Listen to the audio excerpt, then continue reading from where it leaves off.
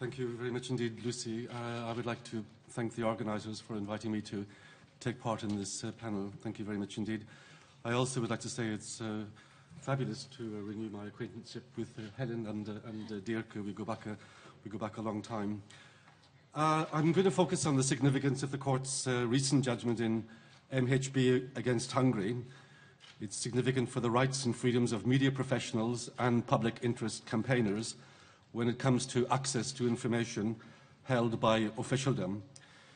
It is a significant judgment. Up to that point, the court had, arguably, taken the view that Article 10 covered only the freedom to receive and impart information and not the freedom to seek information. That was first postulated in the Leander v. Sweden judgment, which was confirmed in later judgments of the court. Although the court did not recognise in its MHB judgment a separate right of access to official information, it did clarify the Leander v. Sweden principles, and the court accepted that in certain circumstances a right of access could be drawn from the right to freedom of expression. In its MHB judgment, it set out the criteria for determining in a particular case when an access right could arise under Article 10 and, if refused, whether that refusal would amount to an interference with the right to freedom of expression and thus fall to be justified from the standpoint of the requirements of lawfulness, legitimacy of aim and necessity, as laid down in paragraph 2 of Article 10. What about the facts of the case? Well, the applicant, it's a non-governmental organisation, and it wished to have access to police files concerning the appointment of public defenders.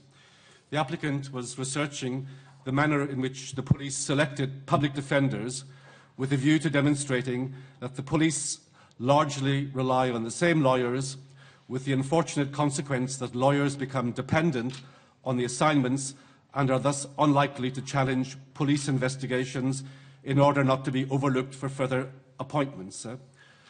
Two police departments refused to provide the information on the ground that the information was of a personal nature.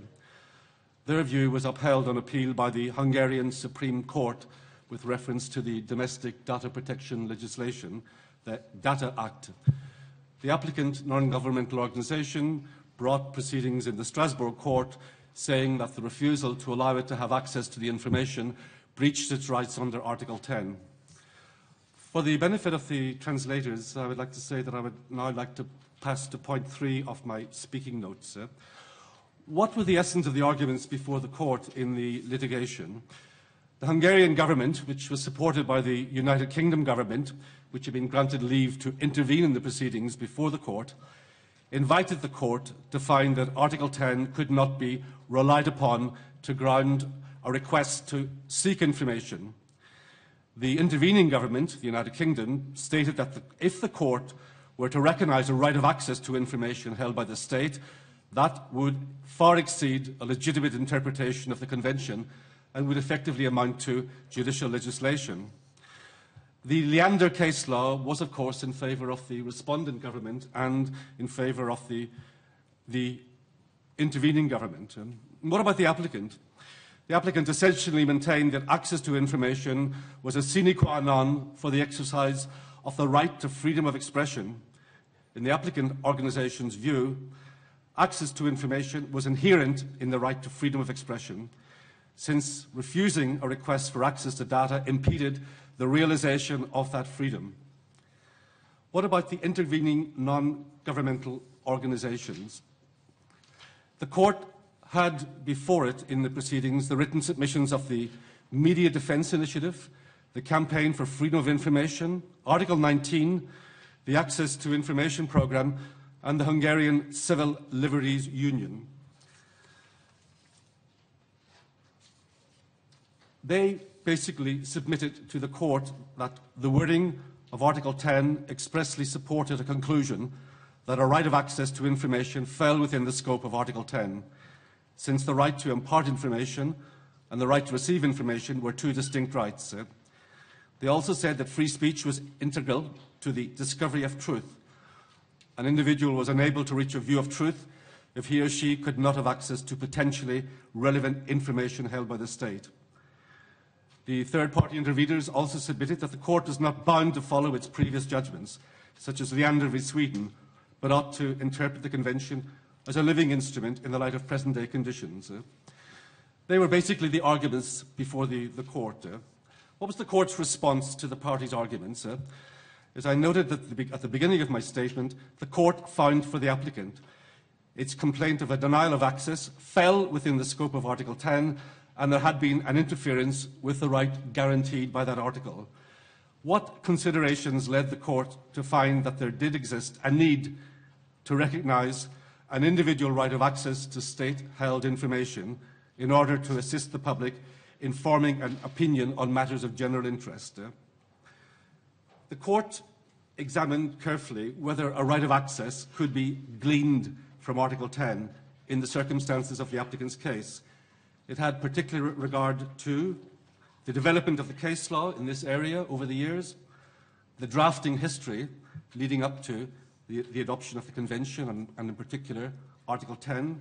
It had regard to comparative and international law in the matter of freedom of information, including the EU Charter of Fundamental Rights and other EU provisions, as well as various Council of Europe instruments, including the Access to Official Documents Convention, which Helen will speak about later.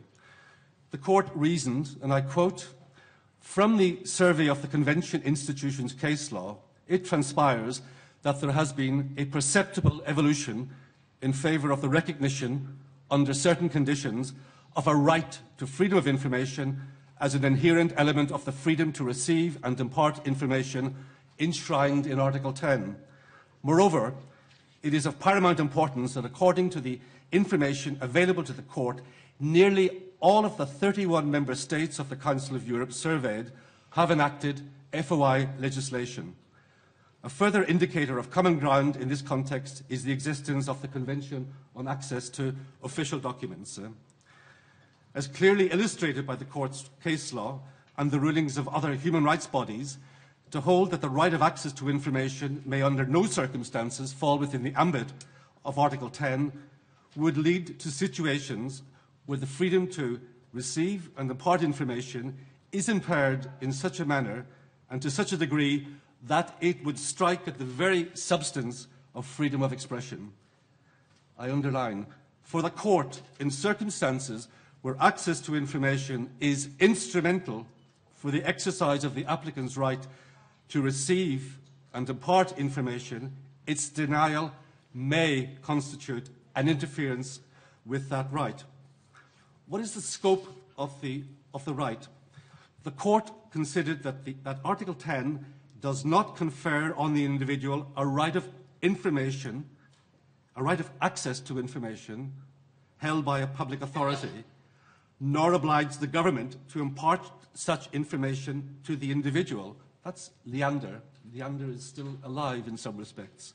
However, and this is important, such a right or obligation may arise in circumstances where access to the information is instrumental for the individual's exercise of his or her right to freedom of expression, in particular, the freedom to receive and impart information, and where its denial constitutes an interference with that right. Whether and to what extent the denial of access to information constitutes an interference with an applicant's freedom of expression rights must be assessed in each individual case and in the light of its particular circumstances. In other words, the court is not prevented from looking at an access to information complaint by the strict wording of Article 10. Whether or not there is an interference with the right of access will depend on the circumstances of a particular case. And the court laid down guiding principles for determining whether a denial of a request for access to information held by public bodies amounts to an interference. The guiding principles are as follows. What is the purpose of the information request? Was it a relevant preparatory step in journalistic activities or other activities serving public interest goals? Was the request necessary for the exercise of freedom of expression? And what about the nature of the information sought? did the information relate to a matter of public interest? And the role of the applicant, what is the applicant's role? Does the person seeking access to the information in question do so with a view to informing the public in the capacity of a public watchdog? And was the information ready and available, or would its disclosure prove particularly cumbersome for the authorities? Now, applying those guidelines or criteria, the court found that the failure to provide the information sought by the applicant NGO, in this case, constituted an interference with its rights protected by Article 10 of the Convention. It ruled that the information sought by the applicant from the relevant police departments was necessary for the completion of the survey on the functioning of the public defender's scheme being conducted by it in its capacity as a non-governmental human rights organisation, and in order to contribute to discussion on an issue of obvious public interest. By denying it access to the requested information, which was ready and available, the domestic authorities impaired the applicant NGO's exercise of its freedom to receive and impart information in a manner striking at the very substance of its Article 10 rights. There had therefore been an interference. So there had been an interference that allowed the court to pass to the next stage under paragraph 2 of Article 10, had there been a breach of Article 10. And the court found, on the basis of the necessity test, as follows. It observed that the information sought was in the form of personal data, in other words, the names of public defenders and the number of times the police departments had given them assignments. The Hungarian Supreme Court had ruled that such data were not subject to disclosure under the data protection legislation and did not fall with any of the exceptions laid down in that legislation. However, the court concluded that that rigid approach excluded any meaningful analysis of the weight to be given to the applicant's Article 10 right. Although the information sought admittedly concerned personal data, it did not involve information which was outside the public domain. The information sought consisted only of information of a statistical nature about the number of times the individuals in question had been appointed to represent defendants in criminal proceedings. There was nothing to show that the privacy rights of the public defenders would have been negatively affected had the applicant's request been granted. Breach of Article 10. Lucy had also written some notes about the implications of the judgment for the work of media professionals, but I think to save time it might be better to leave that discussion for after the panelists have spoken. Thank you very much indeed. Thank you. I should maybe point out at the end that the judgment was not unanimous. There is a powerful dissent attached to the judgment, which was prepared by two of the judges of the Grand Chamber. Thank you very much. Thank you.